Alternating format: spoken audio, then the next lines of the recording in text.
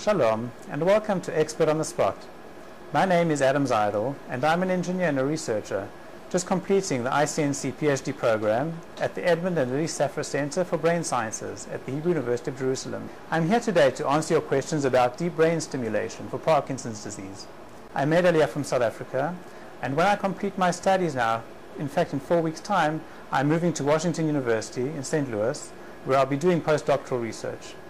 I work in collaboration with Chagai Bergman of the Institute for Medical Research Israel Canada and Tzvi Israel from Neurosurgery at Hadassah Hospital. Together, we see patients on a weekly basis. My job is to analyze the electrical signals that we find during deep brain stimulation surgery in order to optimize the location at which the electrode is implanted. In Parkinson's disease, dopamine cells in the midbrain die, and this leads to changes in the activity of a region called the basal ganglia.